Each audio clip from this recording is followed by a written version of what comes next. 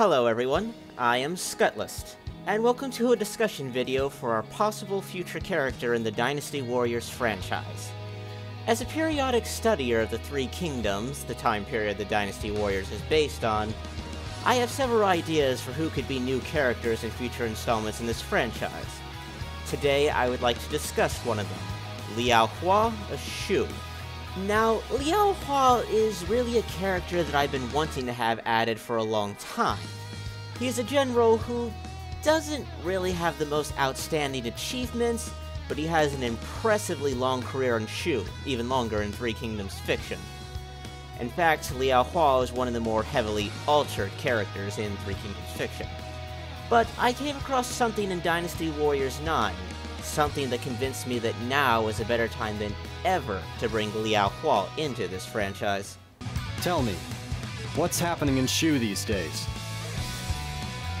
Of course, Jiang Wei is still adopting a hardline approach, but he's losing support all the time. Defectors are growing in number. The Shu Emperor simply continues to do as Jiang Wei instructs and sends his people to war. Lord Liu Chen is not fit to carry on the dream of his Lord Father and Lord Zhuge Liang. It's all that fool's fault that Shu is on the verge of ruin.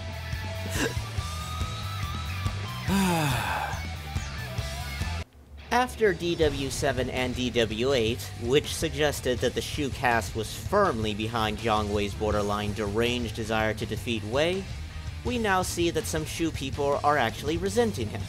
More relevant than the words of a generic soldier, a Shu minister in DW9 by the name of Huang Hao butts heads with Jiang Wei if you're on the Shu side in Chapter 13.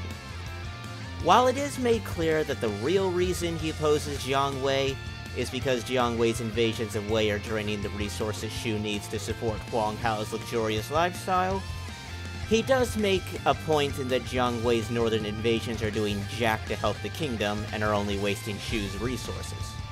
And now that the franchise is willing to put more focus in how damaging Jiang Wei was for Shu, now would be the perfect time to add Liao Hua to the roster. If you're curious as to why it's perfect, let me explain.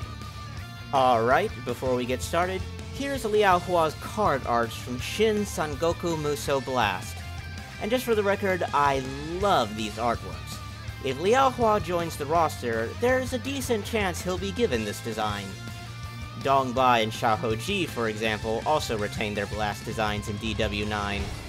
But on the other hand, Chung Pu does look massively different from his blast design, and thank Zhang Zhao's heavens that they didn't use his blast artwork. I much prefer his 9 design. But anyway, returning to subject. Liao Hua was known for his strong stance against Jiang Wei in history. His loyalty to Shu was firm, but he disliked Jiang Wei's constant invasions and frequently spoke out against them. This would fit superbly well with the Shu story now being willing to call attention to how there's some resentment towards Jiang Wei and his constantly failed invasions. Huang Hao's objections to Jiang Wei was a nice addition, but I think it would be better for the objections to have a more purely altruistic motivation behind them. It would probably also have more impact if it came from a player character and not a generic. There's also a scene in 9 where Liu Shan suggests that Jiang Wei find a different way, but backs down after Jiang Wei gets upset with him. It might be good to have a character objecting to Jiang Wei's methods who isn't going to be intimidated by an upset Jiang Wei. Here's my story theory.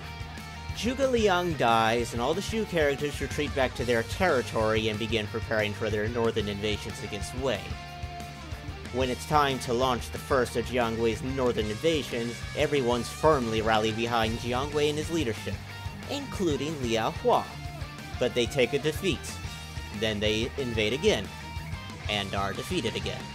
After a while, Liao Hua starts to plainly see the gap of skill between Jiang Wei and the Wei commanders who keep repelling him. He harshly condemns Jiang Wei's leadership and wants him removed from his position, saying that Jiang Wei can't be allowed to keep attacking over and over when he's so outmatched. Of course, Liao Hua is still firmly loyal to Shu, still dedicated to defeating Wei and restoring the Han Dynasty. Oh, sorry, that's kind of Shu's old motivation. still fully dedicated to defeating Wei and realizing a land of Benevolence! Add this scenario to how the franchise is wanting to call some attention to how much of a mess Shu was when Wei eventually invaded and conquered it, and we have the potential for some nice late-era Shu drama.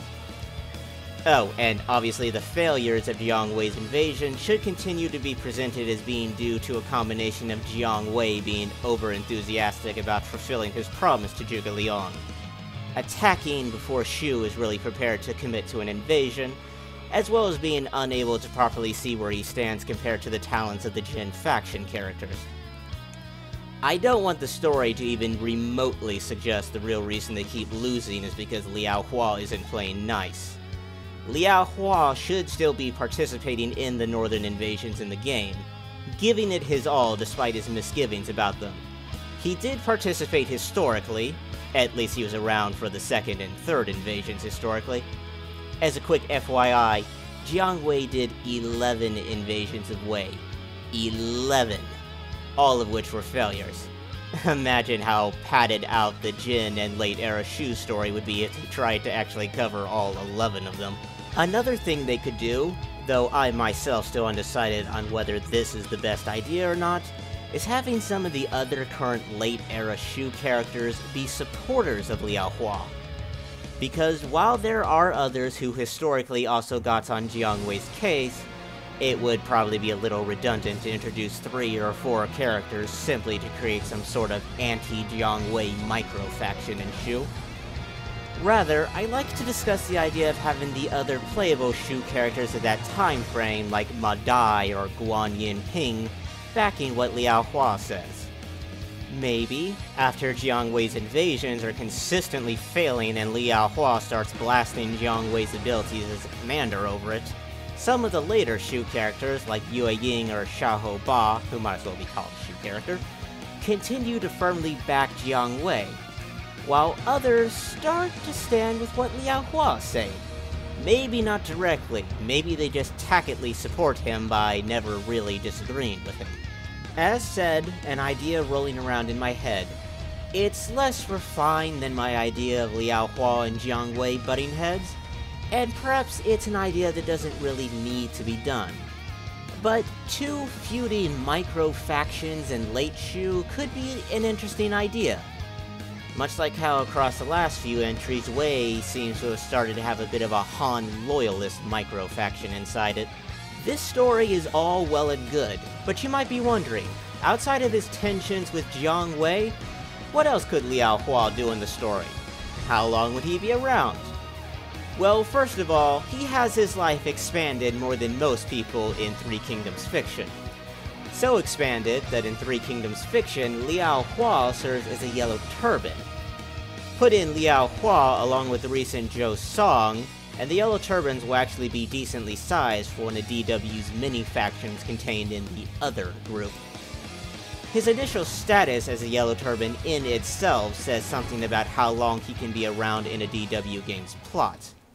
He'll appear in the Yellow Turban Rebellion, the tutorial stage of this franchise, and be around all the way to the fall of Chengdu, the current endgame of this franchise, as games currently don't directly wrap up the Three Kingdoms with the fall of Wu, more just alluding to that in endings, and Zhang Hua's rebellion is more of an Extreme Legends thing. That all said about how long he can be around, he would actually be largely the same as fellow Yellow Turban turned Shu character Zhou Song for a decent amount of time, even in regards to the respect and regard for Guan Yu. In actual history, Liao Hua was just a Jing province general serving under Guan Yu at first. But fiction frequently makes him a Guan Yu groupie, just like Zhou Song.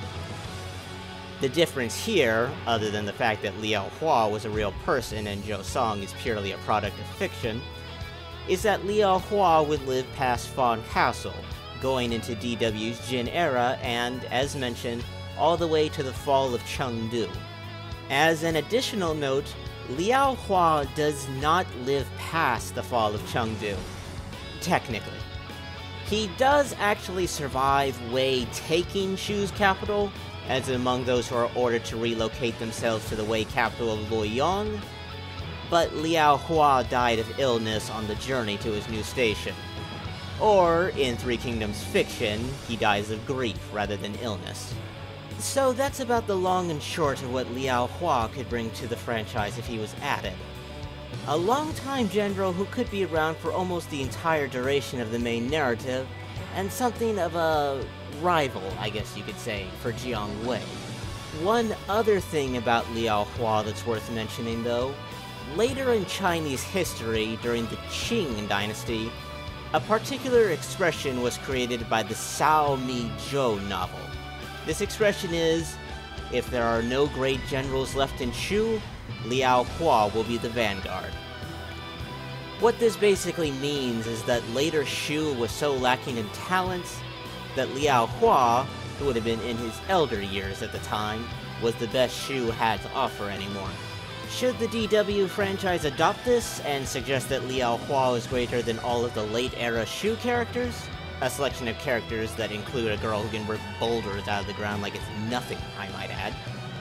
I'd say that no, they shouldn't try to make Liao Hua obviously better than that part of the roster. It would make sense to make him the oldest, obviously, wise and most experienced member of Late Shu, one who carries a lot of respect, but probably not the best fighter. Maybe a contestant for that position, but he doesn't completely outclass all those gold-painted whippersnappers, as the expression suggests. And I think that about covers everything I wanted to say in this video. Liao Hua is, without a doubt, one of my most desired character additions for this franchise. And after DW9 proved to be a game of my roster wishes being fulfilled with characters like Yuan Shu and Cheng Pu at last appearing, Liao Hua may be the current top of my remaining wish list. Anyway, I hope you enjoyed this, and I'll see you next time.